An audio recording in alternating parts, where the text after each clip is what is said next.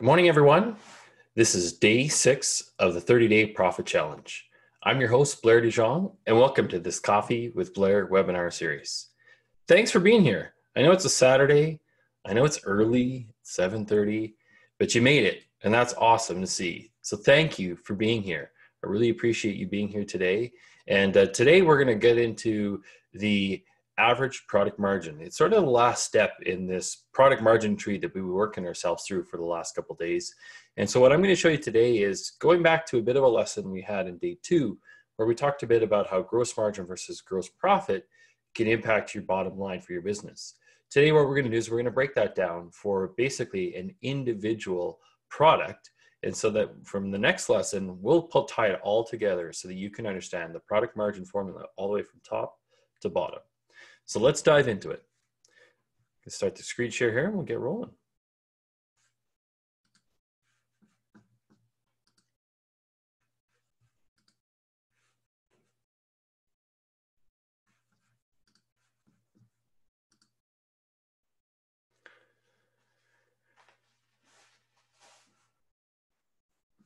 All right. Whoops, hold on a second here. Little technical difficulties. Let's share that. And let's get rolling. Oops, we've got the wrong screen.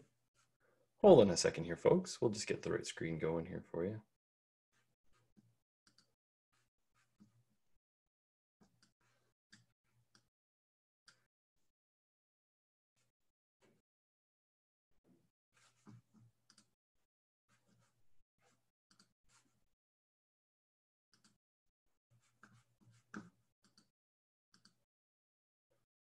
And there we go. All right, so average product margin is what we're going to talk about today. So as you recall from the last couple of days, we've been making our way through this product margin tree. So on the right-hand side of your screen as well, remember that's the order margin that we're going to get into next week. But how the product margin tree works, remember, is you've got your sales revenue, breaks down to your average order value in orders. From there, you've got your average product revenue or average unit revenue, sometimes called, which we talked about in the recording I sent you earlier. You've got units per order and units sold on that level. Then from there, you've got your cost of goods sold and your product margin. So we're going to gravitate a little bit more towards the bottom left-hand corner. But just as a refresher, so you remember what average order value means. Average order value, again, is taking your sales revenue over your orders. So in this scenario, you took your $1 million of revenue divided by your 4,000 orders to get your 250 average order value. Then what you've got is units per order, and this is a recording that I sent you from yesterday. But basically what the units per order is basically think of it on the 2 ways to calculate it. On your far right-hand side, what you can do is you can take your quantity divided by your orders to get your units per order. So if you go 10,000 divided by 4,000, that's going to give you 2.5. The other way to look at it is your average order value. And so where your average order value works is if you take your average order value divided by your average unit revenue or average product revenue, you're going to line at the same number. And so in yesterday's lesson, I showcased how if you increase that units per order number, you're going to actually grow more order value in terms of your average order value as more sales at the top line. What that's also going to do is on the far side, it's going to increase your quantity, which is then going to drive units to the bottom line for your product margin. So today what we're going to talk a bit about is your average product margin. And so if you recall from our previous lesson in day 2, we talked about gross margin or gross profit. And it's a very similar calculation here when we're talking about average product margin. What we're talking a bit about is, again, I use the term interchangeably, but if you take your average unit revenue, so think about the average price that you sold the product at, take away your cost of goods sold, which is what you pay to generate those products or manufacture those products, what you're left over with at the bottom is your average product margin. And so in this scenario, what we're talking about is, let's say you sold a product for $100 and then it costed you $25 to produce that product or to generate or manufacture that product. And then at the bottom, so if you take 100 minus 25, you're going to be left with $75 is average product margin. So let's go through a few scenarios here to see, well, how does that impact? How can I grow the margin? And we're going to look at 2 different scenarios here of how you can grow your product margin. The first scenario we're going to look at, and we talked a bit about this the other day, is in light of obviously the COVID sort of scenario, this may or may not be what you want to do at this time. But from time to time, as we know, most people at some point are going to have to raise prices. It's just the cost of doing business, cost of living goes up. And so at some point you may have to increase your prices. And so let's take a look at how when you increase your price, what that does to the bottom line of your average product margin. And so in this scenario, let's take, for example, you increase your average unit revenue by 10%. So what that would do is then drive your average unit revenue up to $110. But let's say, for example, you keep your cost of goods sold at $25, keep that constant. What you're going to be left over with is you're going to basically increase your average product margin by 13%. Or if we take 110 minus 25, you're left over with $85. And so in this scenario, what you're doing is you're raising top line, but you're also increasing bottom line. See how that works? And so in the next scenario, what we're going to look at now is if you do the opposite.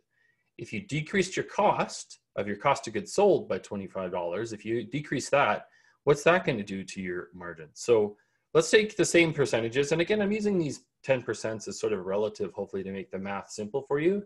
That could be 5%, it could be 20%, it could be 25. Whatever those numbers are for you, for your business, just keep in mind that these are just meant to be placeholder examples for you. So let's take, for example, cost of goods sold at 25 bucks.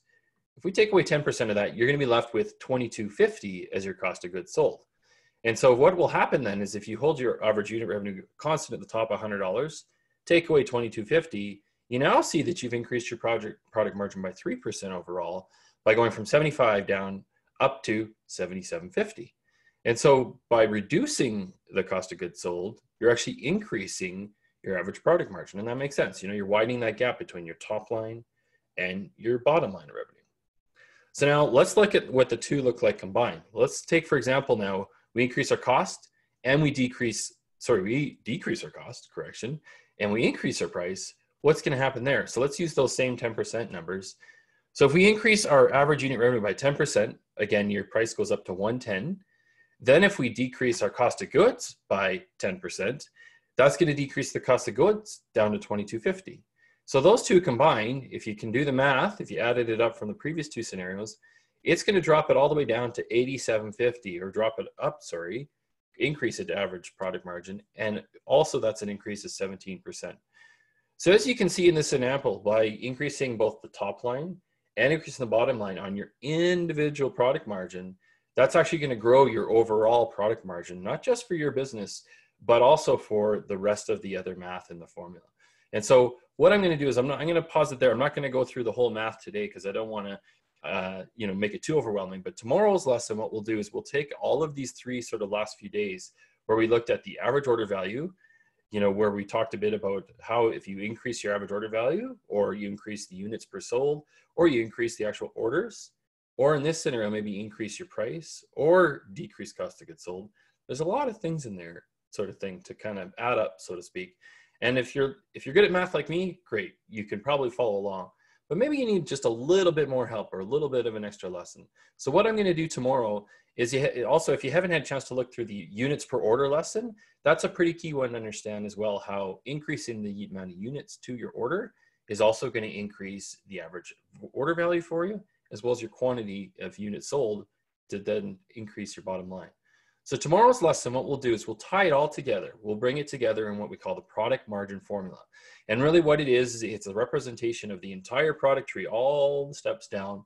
We'll kind of walk through them end to end and see how all these different scenarios play back. And we'll start with the average product margin, and work our way back up the tree, okay?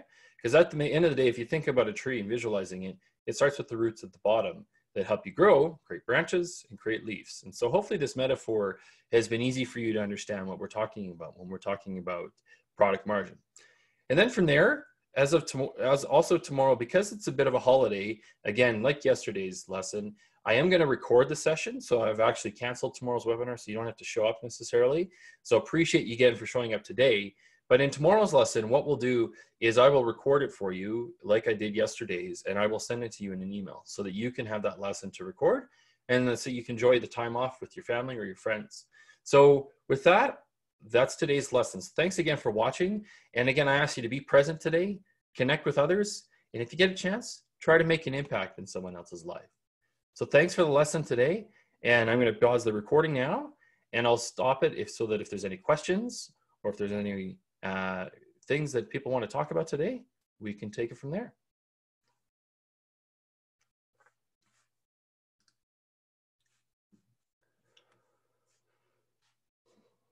So it's a quiet bunch today. I get it. It's been a weekend, long weekend, so to speak, right? And maybe you haven't had a chance to watch the units per order lesson. But what I encourage you to do is if you get a chance, go watch units per order. Then when this one comes through, watch this one over again. And then you'll be able to make sense and details of the whole product margin formula.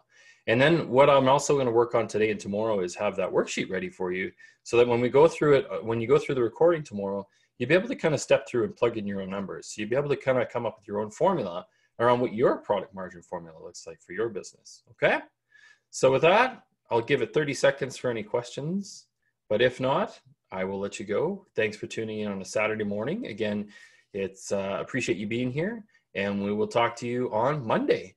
Have a great rest of your long weekend. Thank you.